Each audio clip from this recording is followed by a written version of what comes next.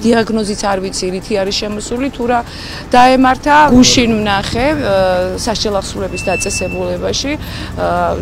ნორმალურად იყო, სხვათა შორის, კარგად იყო, არ შემიმჩნევია აბსოლუტურად არაფერი, მაგრამ როგორც გავარკვიეთ დღეს დილით მისი ოჯახის წევრებს, რაც უთხრეს, ეს იყო ის ინფორმაცია, რომ